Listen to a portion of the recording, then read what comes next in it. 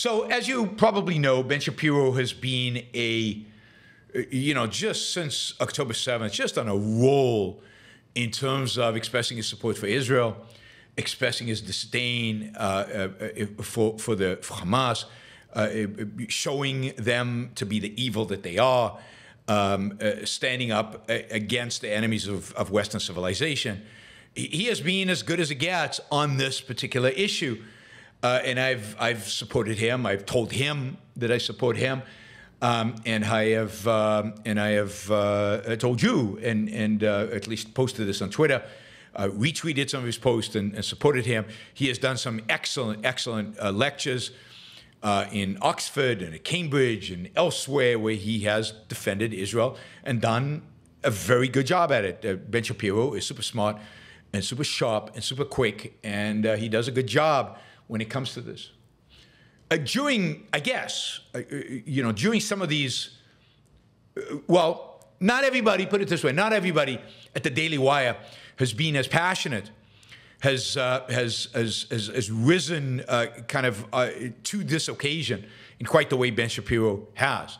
I've not been watching Matt Walsh or some of the others to see what their commentary has been like on this issue, but I can't imagine that it has been as strong and as supportive of Israel as Ben's has.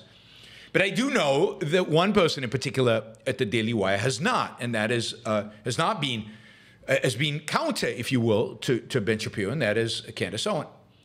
Candace has, since October 7th, been committed to the both sides of this issue. Israel is pretty bad to Israel. She has argued is an apartheid state. Israel does violate the rights, and maybe there really is something to the Palestinian grievances. What happened on October 7th is horrific, but what Israel does is horrific too. The kind of moral equivalency that you see on the left, Candace Owens has embraced that same moral equivalency on the right and has been a voice for that. I mean, this is not surprising. Candace Owens has been horrible and awful for a long time, for a very long time. And she's been terrible in Ukraine. She was terrible on COVID and vaccinations. She's just been awful in pharmaceutical companies. If I was running Daily Wire, I would have fired her a long time ago. But of course they can't. I mean, they do have to. They probably have a contract where they can't. But she's particularly bad on issues that on many issues that Ben Shapiro I think is particularly good on. So Ben Shapiro was asked about Candace Owens on some of these talks that he's giving as he's traveling around out there, and he criticized her. Right? He basically said that he thought what she was saying was wrong, and he wished she hadn't said it, and that she was completely off base on these issues, and in particular with regard to the Israel thing. But I don't think that was the only issue he has with her. He's good on Ukraine and on other issues as well, and they disagree on them.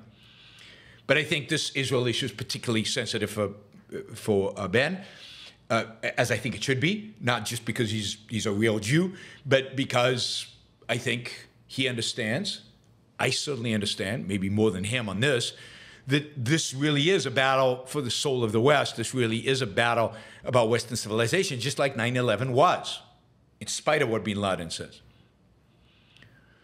Anyway, Candace responded to this, or at least it was interpreted that she responded to this, by quoting scripture. So she wrote, quote, "Blessed are the peacemakers, for they should be called the children of God. Blessed are they which are persecuted for righteousness' sake, for theirs is the kingdom of heaven.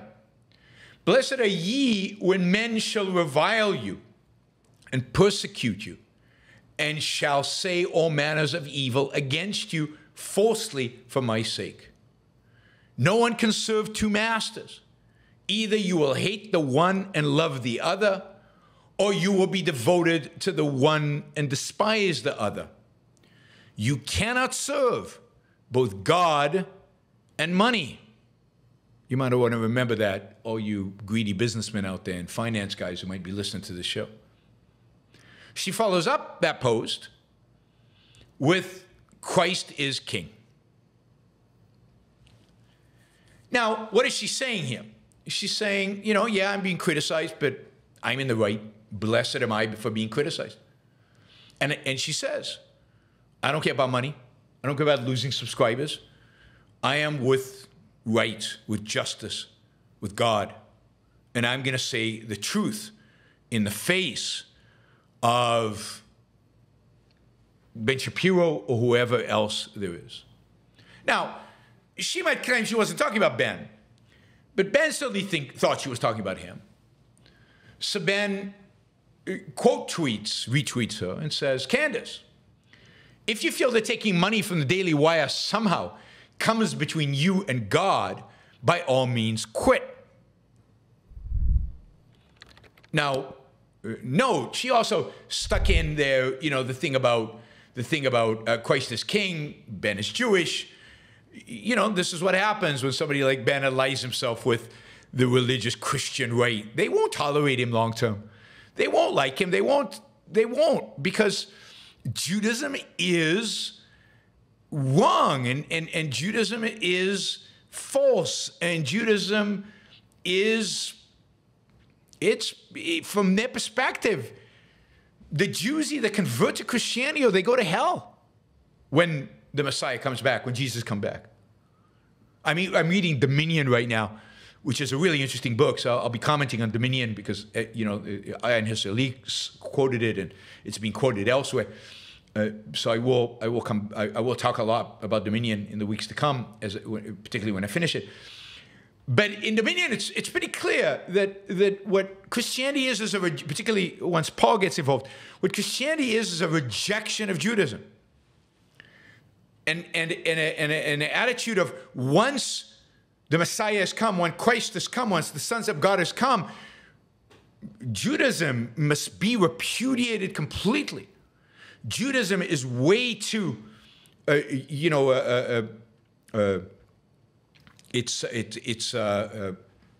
is the word? It's too tribal. It's too exclusive. Too exclusive. And that's the, you know, and therefore Judaism needs to be gone, because now Christianity, the true religion, is here. And it's universal, of course. Anyway, so she's sticking it to Ben, and I'm sure at the sidelines, Matt Walsh and Knowles, at least somewhat cheering her on. I don't doubt this. This is Candace Owens' response to Ben. You've been acting unprofessional and emotionally unhinged for weeks now. Unhinged. And we have all, this suggests that she's not just speaking for herself, but maybe for the other Christians in the group, and we have all had to sit back and allow it, and have all tried to exercise exceeding understanding for your raw emotion. But you cross a certain line. And when you come from Scripture and read yourself into it, I will not tolerate it. Wow. There's the Christian lion in her. Right. Anyway, I don't know how this is going to get resolved. I don't think this is a little spat. I think this goes to the heart of Ben's ideology and to the heart of Candace's and others at the Daily Wire's ideology. Christianity is incompatible with Judaism, certainly incompatible with Ben Shapiro's kind of Judaism. This Christianity that hates America, that despises America, and the way that Candace and Matt Walsh and that Knowles despise America is incompatible. And I don't know how this is going to be resolved. It's going to be really, really interesting to see how this plays out. She is taking the moral and emotional high ground here. She's trying to. Ben, you know, I can only imagine that professional and emotionally unhinged. Why? Because he sees the world wanting to kill him. And they do. And he would expect his friends to rally to his side. He would expect people who, to a large extent, he made in a Daily Wire, rally to his side. And he's not getting that, right? He's not getting that. He's getting them kind of saying, well, Ben, maybe you're overdoing it. Maybe you're going over the top. All right, so then, you know my feelings towards Candace Owens and so on, but then, of course, my other favorite person out there in the world, Tucker Carlson, steps into this. And Tucker, as this is going on, says, hey, Candace, come on over to my studio. Let's do an interview. Right? And I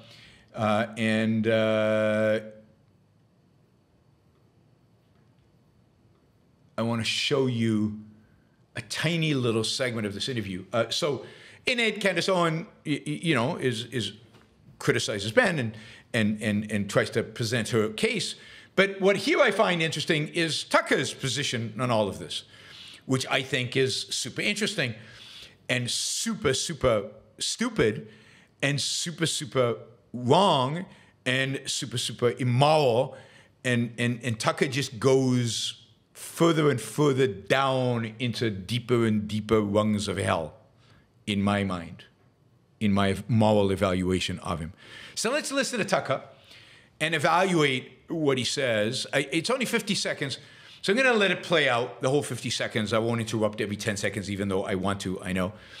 And then we'll talk about what he says and why I think it is so offensive and so horrific, and why I think, why I really am finding it hard to be positive about the future of this country and the future of the West and the future of people who support Candace Owens and Tucker Carlson.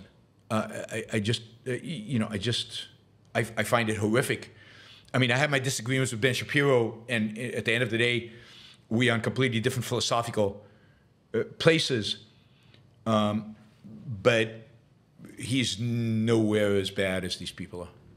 He's nowhere as bad as these people are. And why do I emphasize these people? I'll talk about the left. First of all, I talked about the left extensively in Tucker versus Bin Laden. And why do I emphasize these? Because these are supposed to be the defenders of Western civilization. These are the people that Ayn Hirsi Ali just rallied around and, in a sense, embraced. These are the people who are the defenders of the West. These are the people who are defenders of the values. Who should you condemn more? People who are obviously your enemy, or people who some of your associates and many people out there in the world think are your allies? I think it's pretty obvious that the people stabbing you in the back that the world thinks are your allies are much more important to attack than anybody else. So here we go. This is Tucker. And you'll see, there's nothing really too horrible that he says, right? There's also, I can't help but notice that your views reflect mine, I would say pretty much. I'm an American. I was horrified by what happened on October 7th. I think it was pretty strange. I don't really understand how it happened, but innocents died, and that's awful. And I hated watching it. And I feel so sorry for the Israelis who were killed. However, there's an emotional response that is disproportionate, I think, on the part of some commentators. I mean, our country's being invaded right now by millions of young men whose identities we don't know, who probably don't even like America, and they're now living here. Over 100,000 Americans die every year of fentanyl. I've known a couple. Those are real tragedies. I've never seen anything like the emotion from any commentator around those tragedies as I'm watching about a foreign tragedy. I think that's odd. I mean, wow. Wow. I mean, where do you even start? Notice how he talks about October 7th. Strange. Don't know how it happened. Basically, setting himself up to present a conspiracy theory, and it's just a matter of time. He hasn't done it yet. He won't do it until the rawness of it goes away. But strange. Don't know how it happened. I mean, there's a conspiracy theory there just waiting to bubble out of Tucker Carlson's Twitter TV empire, right? It's just unhinged right off the bat. And he says, I feel bad for the Israelis who were killed. He can't say for Israel. He can't say anything more than October 7th was strange. Not evil, not an expression of barbarism, just strange. Strange is so morally non-committal, so morally zero, so morally, well, maybe there was a good reason for what had happened. It's just strange. Why did it happen the way it happened? Truly sick. This is Tucker Carlson. And then he goes on to say, I don't know, their emotional response is just disproportionate. Really? 1,200 people are murdered, raped, burnt alive, decapitated, tortured? And there is a proportionate response? What is a proportionate response? And these are people who, at least in my understanding, certainly not in Tucker's, I know, because Tucker doesn't have any respect or doesn't have any belief in Western civilization. These are people who are part of the West. These are people who are Western who are being killed. These are people who share your civilizational values. Now, not Tucker's, because Tucker has none. And then there are people who are commenting on this, Ben Shapiro, let's say, who not only sees that as a personal affront because he happens to be Jewish, but also beyond that,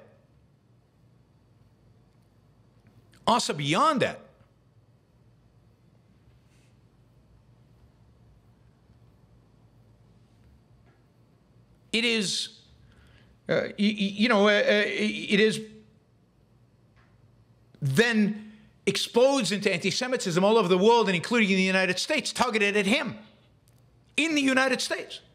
Has Tucker Carlson commented on anti-Semitism in the United States? Is he horrified by that? No. No. So it's disproportionate. And why aren't they pissed off at the invasion? Maybe because it's not an invasion? Maybe because 100,000 people are crossing the border because they want work? They're trying to make a better life for themselves? Maybe that's why they're coming? Maybe that's why they're entering? Maybe that's why people are not up in arms, because it's not an invasion?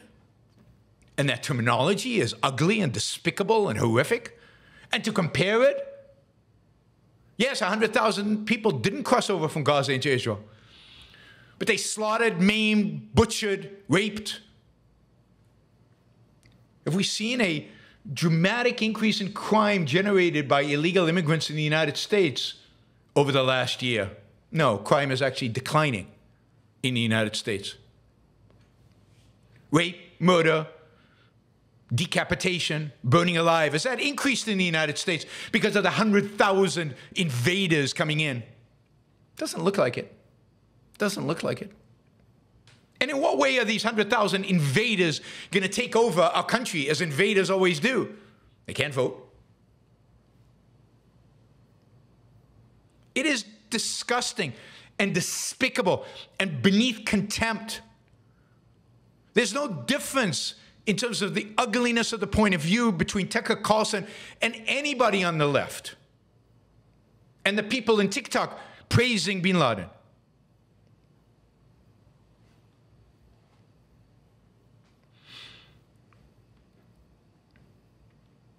Fentanyl killed 100,000 people last year? Yeah. You compare that to rape and pillage? You compare that to murder? People take fentanyl. They take drugs of their own free will. They are committing suicide. Now, we could discuss why they're doing it and the state it's happening. But The fentanyl epidemic is not something caused by somebody outside. It is caused by the demand for drugs by Americans. But God forbid you can't criticize Americans unless they're, elites or Americans you don't like they don't have the right color skin or they don't come from the right background or they don't have the right religion. You can't criticize other Americans. It's always the fault of outsiders.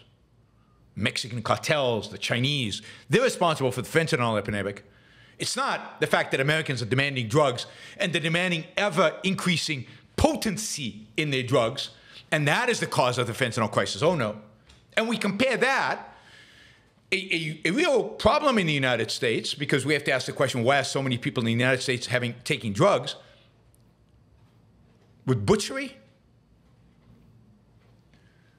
I mean, God help us from people like Tucker Carlson. He is the end of this country. And much more likely to gain political power, much more likely that his ideas are the ones that dominate our political world than are the ideas of the nutty left. Much more likely. And you can see that in the fact that I just saw a story today saying that Donald Trump is seriously considering Tucker Carlson as his VP. Makes complete sense. Complete sense. I don't know that Tucker would take it. I don't know that Donald Trump would actually do it because Tucker's so popular. But it makes sense to me. This is exactly the combination that could win. That could win. And I told you a long time ago, it's been years now, that Tucker Carlson could one day be president and he would be the devil. He would be really, really, really bad. He's smart enough and probably able enough to actually implement the kind of authoritarian tendencies that Donald Trump has.